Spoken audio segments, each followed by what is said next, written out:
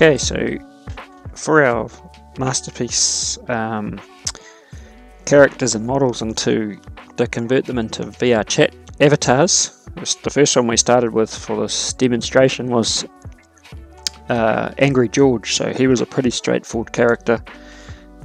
Nice sort of a T-pose.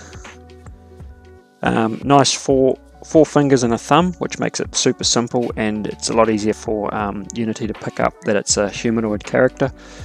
One thing to note when you are building characters with Masterpiece Motion and Creator, when it comes to the rigging, make sure you've got a neck bone, because it's how the chains of the skeletons work in Unity, and for VRChat they need the neck bone, because if it doesn't have it, it has all these errors, and then you basically can't upload it until you've got a neck bone there, or it's got something rigged to that position. So this was fairly straightforward. Another thing you need to probably do to make your life a lot simpler is, when you're in the rigging phase, make sure you name all your bones something simple that I've got my own sort of code. So like, this is right R upper arm, this one's right arm, right hand, and right thumb A, right thumb B, and then this one will be right thumb C.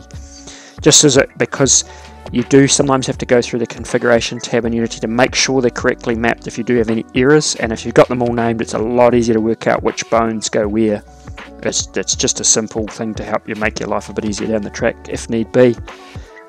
This guy I just left it as the vertex colors that he came in, and he was super simple to get working in Unity and VRChat.